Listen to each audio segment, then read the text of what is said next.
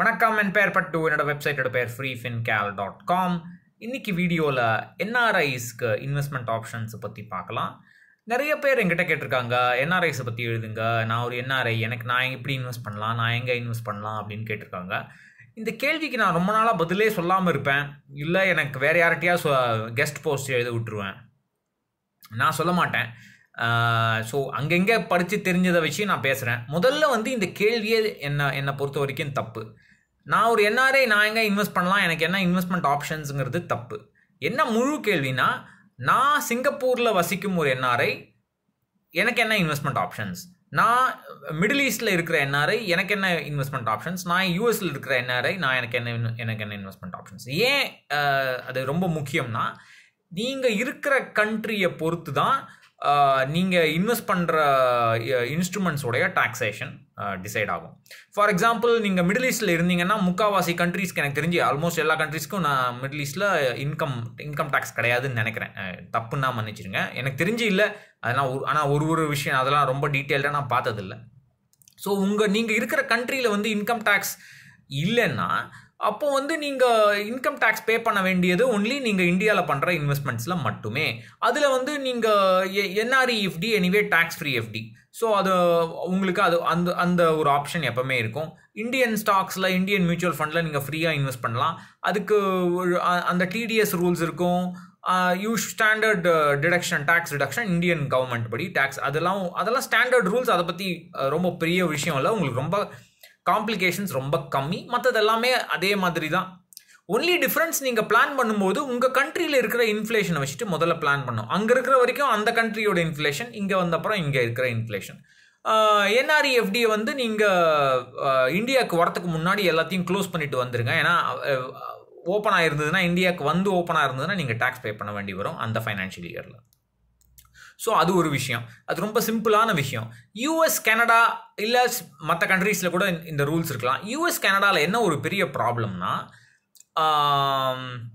நீங்கள் suppose mutual ஃபண்டில் invest பண்ணுறீங்கன்னு வச்சிங்களேன், ஒரு வருஷத்தில் உங்களுக்கு மியூச்சுவல் ஃபண்டில் 10% கெயின் கிடச்சிதுன்னா, அந்த 10% கெயினை நீங்கள் ரெடீம் பண்ணாட்டா கூட அந்த 10% கெயினை நோஷனல் இன்கமாக நீங்கள் யூஎஸில் டேக்ஸ் ஃபைல் பண்ணி, இந்தியன் மியூச்சுவல் ஃபண்ட்ஸ் நான் சொல்கிறது, இந்தியன் மியூச்சுவல் ஃபண்ட்ஸில் 10% கெயினை நோஷனல் இன்கமாக நீங்கள் டேக்ஸ் ஃபைல் பண்ணி அதுக்கு டேக்ஸ் பே பண்ண வேண்டி வரும். எவ்ரி இயர் இதை பண்ண வேண்டி வரும். நீங்கள் ரெடீம் பண்ணலைன்னா கூட. அஃப்கோர்ஸ் நீங்கள் ரெடீம் பண்ணால் அதுக்கு டபுள் டாக்ஸேஷன் அவாய்டன்ஸ் அக்ரிமெண்ட் வந்துடும். அதாவது சப்போஸ் இப்போது ஒரு சின்ன எக்ஸாம்பிளுக்கு, லாங் டேர்ம் கேபிட்டல் கெயின்ஸ் இந்தியாவில் 10% டாக்ஸ்டு. ஒரு பேச்சுக்கு சொல்கிறேன், எனக்கு எக்ஸாக்ட் டேக்ஸ் ரூல்ஸ் தெரியாது. சப்போஸ் யூஎஸ்ஏல 30% டேக்ஸ்னு வச்சுங்க, லாங் டேர்ம் கேபிட்டல் கெயின்ஸ் 30% டேக்ஸ்னா, இல்லை ரெண்டு விஷயம் இருக்குது. ஒன்று, டபுள் டாக்ஸேஷன் அவாய்டன்ஸ் அக்ரிமெண்ட்னால ஏற்கனவே இந்தியாவில் உங்களுக்கு 10% டேக்ஸ் டிடெக்ட் ஆகிடும். ஸோ நீங்கள் மீதி இருக்கிற 20% டேக்ஸ் மட்டும்தான் யூஎஸில் பே பண்ணணும். ஸோ எக்ஸ்ட்ரா அந்த எக்ஸஸ் அமௌண்ட்டை மட்டும்தான் நீங்கள் யூஎஸில் பே பண்ணணும். ஆனால் நீங்கள் வருஷம் நோஷனல் இன்கம் போட்டிருப்பீங்க, நோஷனல் இன்கம் ரிப்போர்ட் பண்ணி அதே கேபிட்டல் கெயின்ஸ்க்கு முன்னாடியே பாதி டேக்ஸ் பே பண்ணியிருப்பீங்க. ஸோ அந்த பே பண்ண டேக்ஸை தவிர எக்ஸஸ் டேக்ஸ் எதாவது இருந்தால் மட்டுமே பே பண்ணணும்.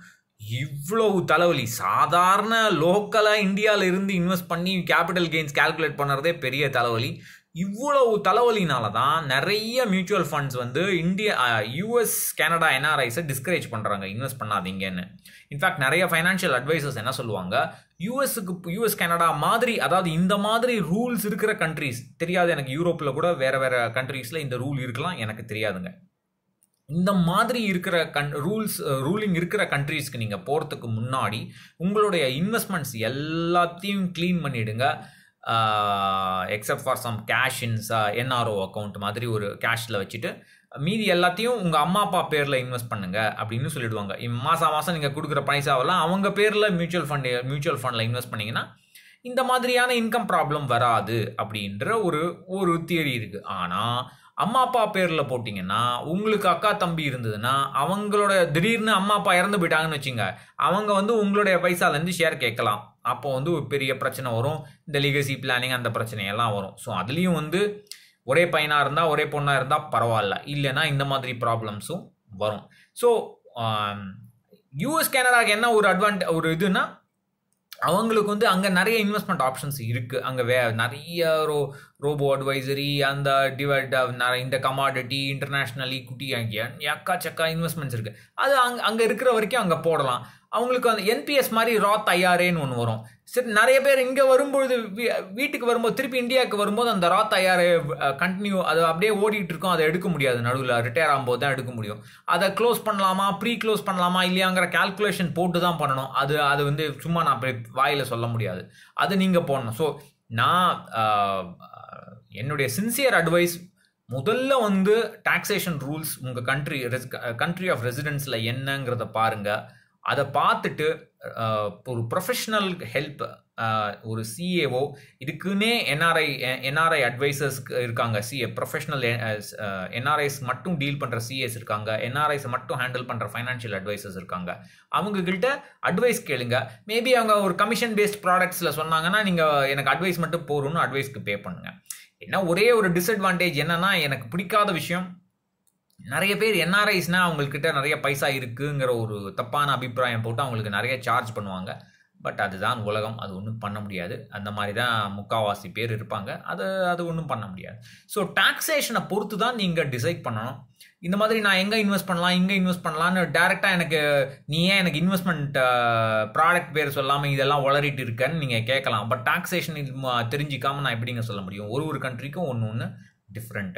ஸோ அட்லீஸ்ட் என்ஆர்இ எஃப்டிஸ் வந்து டேக்ஸ் ஃப்ரீ. எங்கள் இந்தியாவில் டேக்ஸ் ஃப்ரீ. மிடில் ஈஸ்டில் இருந்தீங்கன்னா உங்களுக்கு அங்கேயும் இன்கம் இல்லைன்னா ஃபுல்லாக டேக்ஸ் ஃப்ரீ. ஆனால் நீங்கள் யூஎஸ், கனடா மாதிரி கண்ட்ரீஸில் டேக்ஸ் பே பண்ணணும் அதுக்கும். பட் மினிமமாக டேக்ஸ் எங்கே உங்களுக்கு அவுட் கோ இருக்கோ அந்த மாதிரி ஒரு இன்ஸ்ட்ருமெண்ட்டில் இன்வெஸ்ட் பண்ணுறது பெட்டர். மற்றபடி எல்லாமே ரூல்ஸ், ரிஸ்க் ரூல்ஸ் எல்லாமே அதே தான். இன்ஃப்ளேஷன் ரூல்ஸ் எல்லாமே அதே தான். ரிட்டையர்மெண்ட் பிளானிங், குழந்தைகளோட படிப்பு எல்லாமே அதே தான். ஒரே ஒரு டிஃப்ரென்ஸ், அந்த ஊரில் இருக்கிற வரைக்கும் அந்த ஊர் இன்ஃப்ளேஷன் எடுத்துங்க, இங்கே வரும்போது இந்த இன்ஃப்ளேஷன் எடுத்துங்க. அவ்வளோதான். நான் இந்த வீடியோ யூஸ்ஃபுல்லாக இருக்குமான்னு எனக்கு தெரியாதுங்க. எனக்கு தெரிஞ்ச விஷயங்களை நான் சொன்னேன். யூஸ்ஃபுல்லாக இல்லைன்னா மன்னிச்சிருங்க. நன்றி, வணக்கம்.